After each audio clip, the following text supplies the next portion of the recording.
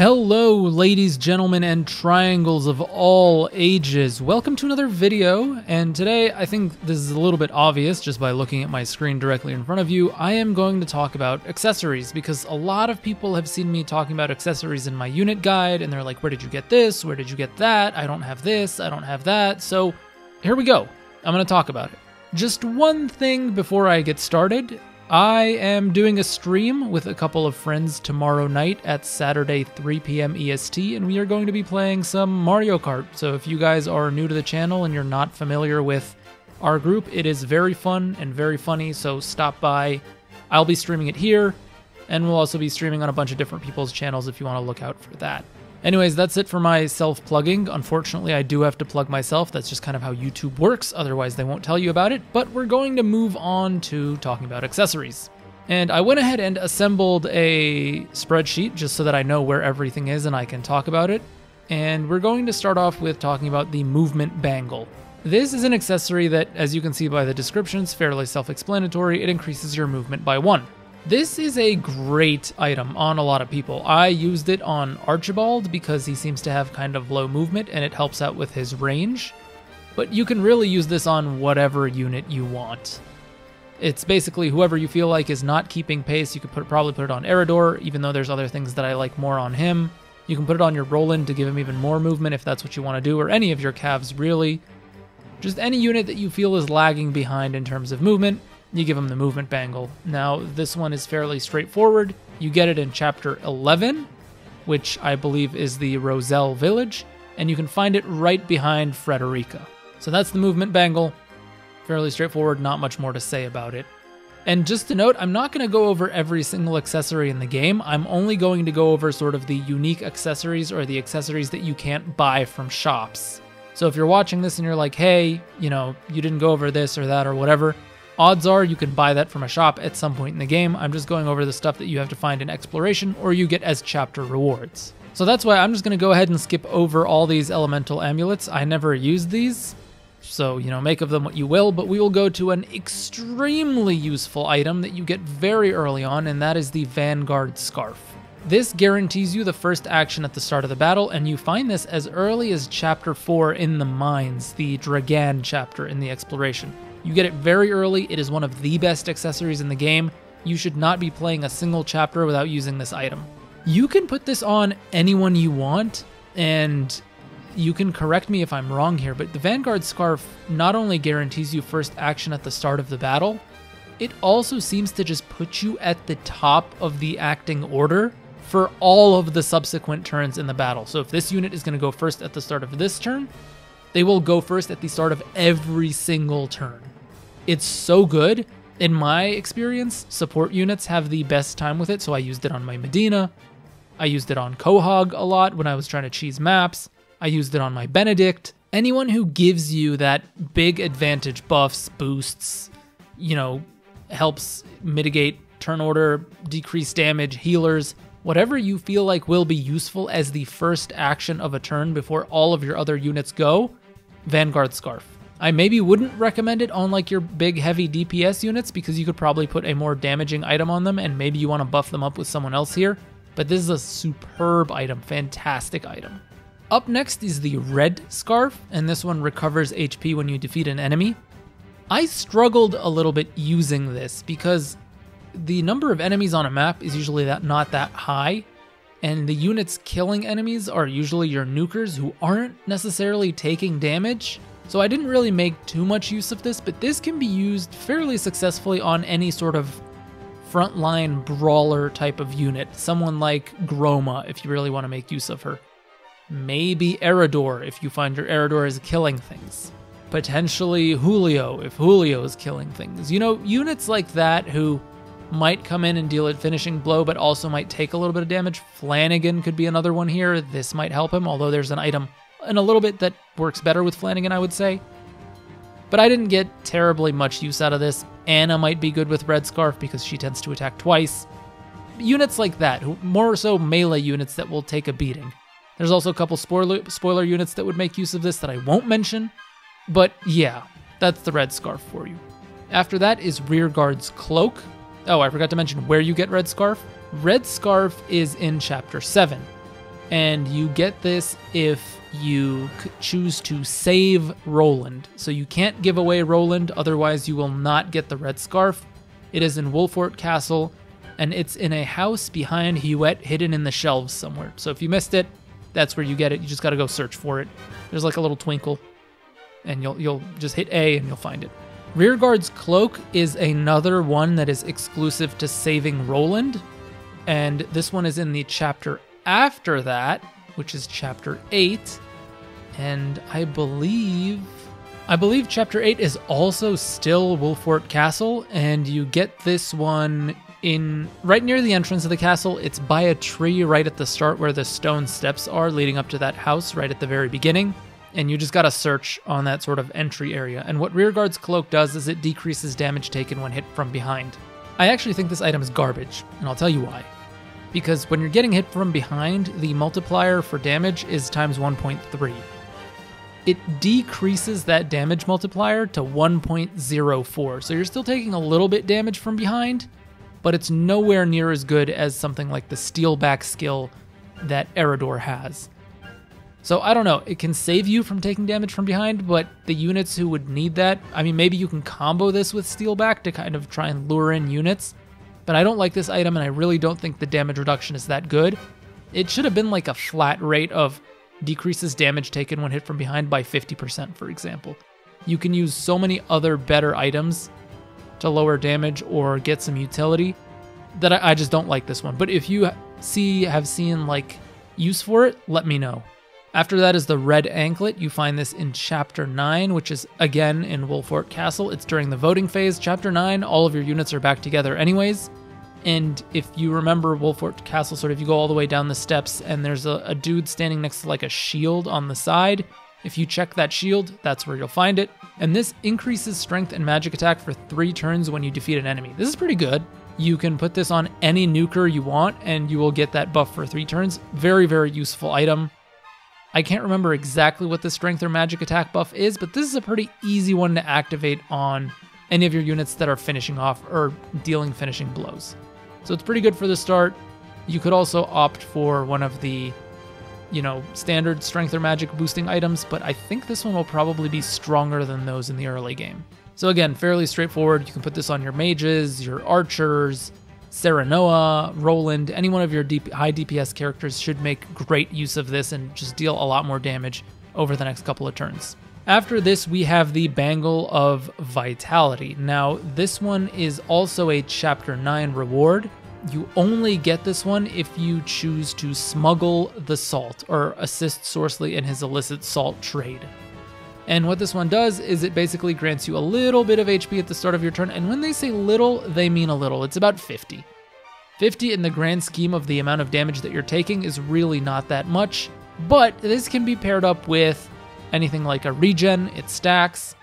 Flanagan has a regen skill that also gives him another 50 at the start of his turn, so 50 and 50 is 100, but again, if you're taking damage, you're usually taking upwards of 100 damage per turn, and so I don't know if this little HP regen is really worth that much in the long run. So that's just my take on the Bangle of Vitality. I wouldn't go out of your way to get this. It's nice, but I would rather use a flat strength boost or a flat defense boost, because it will over time probably decrease the damage taken more than the HP restored from this.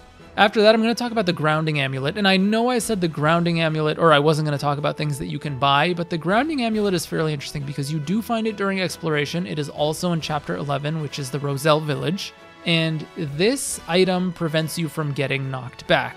You can also get this in Chapter 10, but only if you decide to report the salt trade, and also only if you fail to find all the evidence against Sorceley. So you have to go to the trial in front of the Saintly Seven, and if you pass the trial, they will give you a Grounding Amulet as a reward, because the chapter after that is on an elevated high-rise arena, and you can get pushed off of it into traps. So this would help you not get pushed off, pretty much. Useful item, but very, very situational. It's nice for things like choke pointing with some of your tanks if you really want your tank not to get knocked back, or to sort of survive things like wind damage not knocking you back into your allies. You'll still take a lot of damage from the magic, but you won't get knocked into your allies. So there you go, that's also fairly straightforward. The Resurrection Earring. This is probably by far the most useful item in the entire game. It automatically revives your wearer once per battle. If you look at your characters and you're like, oh man, I wish I kind of had double the HP I had, that's your Resurrection Earring. As soon as your unit goes down, it'll revive them again. Now the caveat is say that your unit is surrounded by 2 characters from either side, so they're about to get doubled, for example. You're attacked from the front. If you get revived, the unit behind you will still follow up. So it does not prevent any combat that is ongoing from taking effect. It doesn't prevent any terrain effects. It will remove any status effects you have on you, be they positive or be they negative status effects. So if you're tempted, if you're paralyzed, if you're asleep, it'll remove it and revive you normal. But if you're buffed, the buffs will also go away. So if you have more HP, more strength, more magic, more movement, more whatever, you will lose all of that when you revive. And there are 2 instances you can get this Resurrection Earring. You can only get one of them per playthrough, but eventually, like this is 4 playthroughs in, this file here, and you can see I have 2 Resurrection Earring, and that's because you get one in Chapter 11, but only if you save the Roselle. Actually, no, scratch that. You get one in Chapter 11. If you save the Roselle, that's where you get the first one. If you give up the Roselle, you'll get it in Chapter 12. And this is because it's a drop from Rufus or Tellior, that battle. So that's where the Resurrection Earring comes from. Highly useful skill. Use it on your tanks, use it on your DPSs. I would put it on Serenoa a lot. I would put it on Eridor. Eridor is invincible with this thing. Like, he's already tanky enough, and you give him the Resurrection Earring and he comes back again. That man did not die in my first playthrough. It was amazing.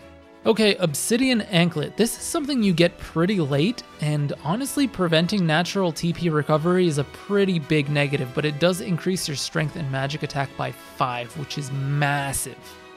And one really cool thing you can do with the Obsidian Anklet is you can put it on Decimal, because Decimal already does not have natural TP recovery anyways, so he'll get all the upsides without the downside. So there's a really easy combo for the Obsidian Anklet. You get it in Chapter 16, which is the mines again, and it's a little bit northeast of where Gila is standing. I also like this a lot for quick farming. You can put this on someone like a Frederica if you're farming the arena map, or you're farming the duel map with the enemies all bunched up and you want to nuke with Sunfall. You can use the Obsidian Anklet, because odds are your combat, if you're farming, is not going to last for more than 1 turn, so who cares about the TP recovery anyways. Otherwise, you can put it on any other unit you want as long as you pair them with a TP buffer, but you shouldn't really need to put this on anyone. I rarely used it, but it is strong for farming. I liked it for farming. The Endurance Earring is an item I got asked about a lot. Now, I had a very, let's say unconventional first run through the game, and I got this on my first playthrough. Basically, in order to get this, you need to give up the Roselle in Chapter 11, and then go visit the Roselle in the Chapter 15 split. This will take you into a specific part of their village, and even though that Chapter 15 branches into 2 separate paths, the only path that has the Endurance Earring, for some reason, is the path where the village is empty because you gave the Roselle up first time around. So that's the one I went down. Probably doesn't make sense, but this is a huge item. It's basically Desperate Defense, which decreases damage taken when your HP is at 50% or below. Now, I've been told that the damage reduction is by 50%, which is massive. I put this on Eridor with the Resurrection Earring, and he just did not die. He would take so many hits and stay there and just not die. You can use this Endurance Earring, Resurrection Earring combo on pretty much anyone you want to make them really, really tanky and just sit there below 50% HP. Which is a nice sweet spot for some units who have HP thresholds, hint, hint. But yeah, I really like this item. Unfortunate you only get one of it. I would love to use that combo on more than 1 unit, but it's really good for your tanks. It's also pretty good for your DPS unit. It's good on anyone, really. Like, this is a great item. After that is the Black Anklet, and this increases strength, magic attack, physical defense, magic defense, but does damage to you at the start of your turn. I like this on my mages, because even though magic attack, it only increases everything by 3, it can make the difference between making you 2-shottable, but also give you a fairly significant damage boost with the 3 magic attack. It's a good item all around, but because of the damage over time element of it, you don't really want it on your frontliners, like no tanks. Tanks don't need this. Tanks can use other things, but this is mostly damage dealer stuff. So yeah, and where you find the Black Anklet is Chapter 13. and it's during the voting phase, also Castle Wolfort, and it's near the yellow stall at the marketplace, kind of close to where one of the Wolfort soldiers is. So if you search those areas, that's where you'll find that. Next up is the gold Pinkie ring. I know this isn't exploration based. You can actually get this fairly early on just in your normal encampment shop, and you buy it I think for 5,000 gold, and it just increases the chances of enemies dropping spoils when defeated. This is a great item for farming. So if you need to farm some stuff out, equip this on your AoE nuker, and enemies will drop items like hotcakes. It's a fantastic item. So I would use this and the Obsidian Anklet with Frederica, and she would just destroy things on very easy, and items everywhere that you can send Lionel to pick up for more money. Yay! I don't know if I'm going to do a video on farming methods. There's like a ton of them out there, but if you guys are really, really curious, I guess I could do like a 2-minute tutorial on what my setup is. I don't know. Let me know in the comments. But that's golden Pinkie ring. There you go. We're almost done. Yeah, okay, I want to talk about Amulet of Immunity before the Plume of Immortality. So the Amulet of Immunity, you see this on Avlora during the story, and it grants immunity to all status ailments. You get this fairly late in Chapter 15, and it's by the fountain in front of the giant tree. I think this is in Whiteholm Castle, if I remember correctly. And honestly, I don't think this is a great item. I did not run into status ailments as much as I thought I would. Final Fantasy and Square Enix in general love to make their ribbon items very broken, but status wasn't a big issue in my playthrough, so let me know if it was for you. But yeah, that's where you get your Amulet of Immunity. This is good on anyone who you think is suffering from status ailments, but I personally never use this. And last but not least is Plume of Immortality. This item is hilarious. The way you get this is by having a deathless run, an entire run without a single unit dying. I'm pretty sure resurrection doesn't count. Don't quote me on this, but I'm fairly certain it doesn't. But you can't lose a single unit. So if a unit dies during a map, you can restart that map and you'll be fine. But it's a New Game Plus only reward. You get it right before your final save. So you don't have to start the chapter to get it. You get it before your final save moving into New Game Plus. And what it is it's a 50% chance of revival after falling in battle every single time. It's not a one use only. It's every time you die, you have a 50% chance of coming back. Hilarious. Actually really funny. I haven't tested this because I literally only just got it, but it's a reward for doing a deathless run. So there you go. I think this works on anyone as well that keeps dying, but the resurrection earring is way more reliable. So yeah, that's all of the accessories. I think I went into them in depth enough. If you have any more questions, ask away in the comments, and maybe I'll see you guys at the stream tomorrow. Who knows? Come by. It'll be fun. But yeah, that's about it. I think this might be my last guide, unless you guys have any more ideas you want me to cover. After this, I'm sort of transitioning into more analysis content. So I want to talk about the story, I want to talk about the characters, I want to talk about the plot, stuff like that. I think I want to review the game, actually give it a proper review. So tons and tons and tons of Triangle strategy content to come. Like, share, subscribe, all that amazing stuff. And I'll see you guys in another video very, very soon. Peace.